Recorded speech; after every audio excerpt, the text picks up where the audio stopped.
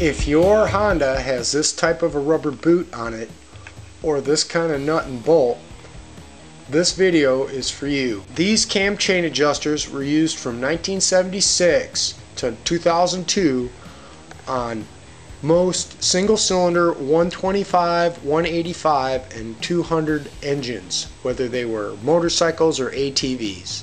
You'll need to remove this cover by taking out these two screws to see the timing marks and find the position of the cam. Before you set the cam chain tensioner, you want to make sure your engine is at top dead center on the fire stroke. And on these particular engines, you want to line this mark up here with the pickup, and that tells you it's on the fire stroke. So in order to adjust the cam chain tensioner, you'll want to take this rubber boot off. Now, just for demonstration purposes, I'm going to remove the flywheel so you can see what's happening when I adjust this chain tensioner. Usually you won't have to take all this off to see it, but I'm doing it so you understand what you're doing when you make the adjustment here. Remove this bolt, which is just a 6mm bolt, and it's a plug. Remove it and take it out.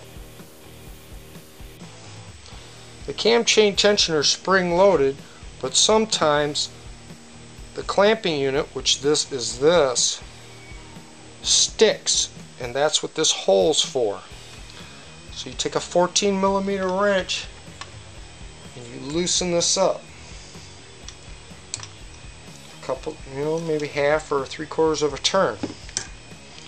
And then when you stick your screwdriver in here, you push this up and down so you make sure it's adjusting, and you can see that this arm and the spring is adjusting the tension of the chain. Now it's set to the proper tension. You just tighten this back up.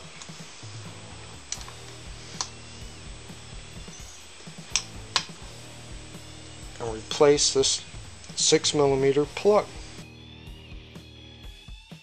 Tighten it, and then replace the rubber cap. And now your cam chain tensioner has been properly set. Thanks for watching, and we'll see you next time.